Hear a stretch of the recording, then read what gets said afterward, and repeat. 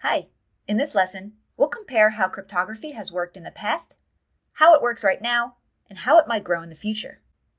We learned about the Caesar cipher earlier in the lesson. This is a historical substitution cipher where each letter is shifted by a key value. As you might have guessed already, this isn't a really strong cipher. There are only 26 possible keys. A computer could do this in milliseconds, and really a human could break this very easily as well, by using what is called brute force, or trial and error. There's only 26 possible keys to try. Instead of trying all 26 keys, we could look at the letter frequency as well. Certain letters of the English alphabet are more common than others, like the letter E. If you took the letter frequency analysis of a Caesar ciphertext, chances are that the letter that shows up the most would most likely be the letter E in plaintext.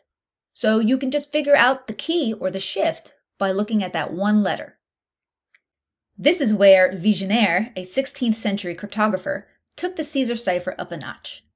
He used the cipher, but he decided to use a different shift for each letter. The Vigenère cipher consists of several Caesar ciphers in sequence with different shift values based on a keyword. Let's take a look. Let's use a keyword of dog. Now, the letter A would be a shift of 0, B is a shift of 1, C is a shift of 2. So this makes D a shift of 3. The same process gives us a shift of 14 for O and a shift of 6 for G. The first letter of the plain text would be encrypted using a shift of 3. The second letter would be encrypted using a shift of 14, and the third letter would be encrypted using a shift of 6. Then it would just start over and continue this pattern of 3, 14, 6 for the entire message. Let's look at an example. The first letter is shifted 3 times to the letter D. The second letter is then shifted 14 times to the letter H. The next letter is shifted 6 times to the letter Z. Now here you may notice that the plain text letter T is encrypted to 2 different letters using this method. Well, that will definitely help hide the message. We continue this pattern of 3, 14, 6 until we get the full ciphertext. Because the shift changes each time, you now can't break the cipher using brute force. The shift is based on a keyword, and that keyword can be any length, so there are infinite possibilities. Letter frequency also won't work because the same letter could be shifted in more than one way. Since common letters are encrypted as different ciphertext letters at different points, finding the most common ciphertext wouldn't work in this case.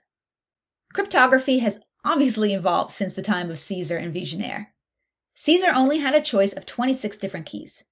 Cryptography today measures keys in bits. A bit is like a place value. Each bit or place value can be a 0 or a 1. For example, if you use a 10-bit key, then your key could be 10 zeros, it could be 10 ones, or it could be any combination of zeros and ones.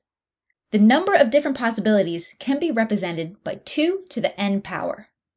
So for a 10-bit key, this is 2 to the 10th power, or 1,024 different possible keys. Well, that's much better than 26.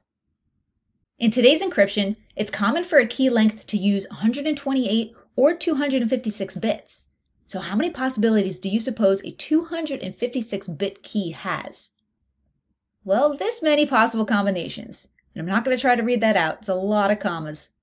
There are also stronger encryption algorithms that use a key length up to 4,000 bits. So you can imagine how much bigger this number would be for those keys. While this may seem safe for now, computing power continues to get better and faster, so we do need to continue thinking of ways to keep our data safe on the internet. Cryptologists are already starting to work with encryption techniques that use quantum computing. Instead of using mathematical algorithms, a quantum computer encodes information in particles, like photons and electrons. Quantum mechanics allows particles to be more than just on or off, or 1 or 0. These particles can exist in a superposition of these two states, so like half on or half off. As you can imagine, this would provide a much larger number of possible combinations. All right, now it's your turn to explore. Have fun!